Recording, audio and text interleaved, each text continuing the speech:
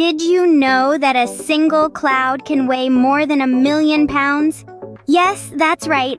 Those fluffy white things floating in the sky can be heavier than 100 elephants. Crazy, right? But don't worry, they're not going to fall on our heads. Want to know why?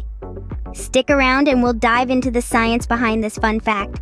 First, think about what clouds are made of. They're not cotton candy or marshmallows, even though they might look like it sometimes.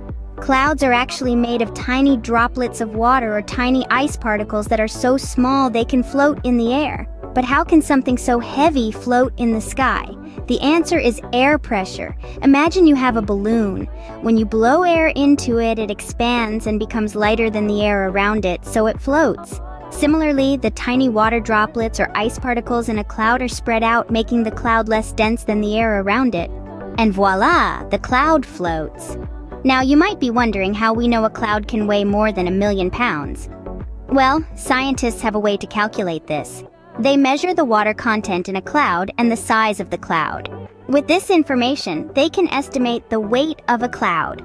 This might sound complex, but you can demonstrate this concept at home with a simple experiment. All you need is a balloon, some air, and a scale. Inflate the balloon and weigh it before and after you fill it with air.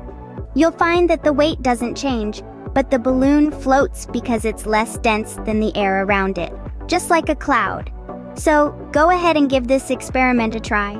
And remember, science is all around us, even in the fluffy white clouds floating in the sky. So keep exploring, keep questioning, and keep having fun with science. Until next time, stay curious and keep discovering the magic of science.